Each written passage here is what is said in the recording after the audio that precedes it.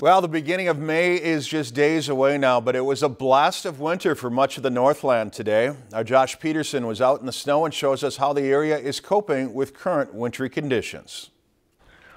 We may only be a few days away from the 1st of May, but Old Man Winter isn't going away quietly.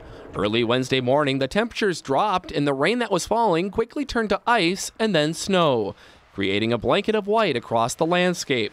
At Nature's Edge Garden Center, where they were about to kick off their spring open house, the wintry weather has put the spring planting season on hold. It's just going to make our season a little later. It's happened years before, but with the nice weather that we had in March and the beginning of April, it really kind of puts a damper on things. The greenhouses at Nature's Edge are filled with the sights and smells of spring, with an array of bright colored flowers cascading across the tables, ready to be transplanted into waiting flower beds. However, it's a drastic contrast outside where shrubs and trees are already in bloom. The snow on these trees may make it look more like a Christmas card. However, there is a hidden benefit to this late spring snow. With the temperatures dipping down into the low 20s, having the snow can provide much needed insulation for those sprouts and buds. So if we're going to get a 20-degree night tonight, the best scenario is to have snow on top of it. Even the city of Bemidji was caught off guard by the sudden blast of winter.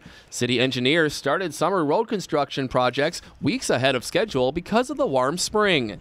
Now the projects are temporarily paused and the equipment sits idle. Well, the weather sometimes makes it difficult to get the job done, so the contractor decided to wait till tomorrow just to alleviate any chance for problems. Despite the cold and snow, even the city says there is a silver lining to this late winter blast. Maybe one of the benefits is it hardens up some of the water that we got from the rains. In Bemidji, Josh Peterson, Lakeland News. City engineers say that the road work shouldn't be delayed more than a day. As for Nature's Edge Garden Center, they still plan to hold their spring open house this weekend. If you've enjoyed this segment of Lakeland News, please consider making a tax-deductible contribution to Lakeland Public Television.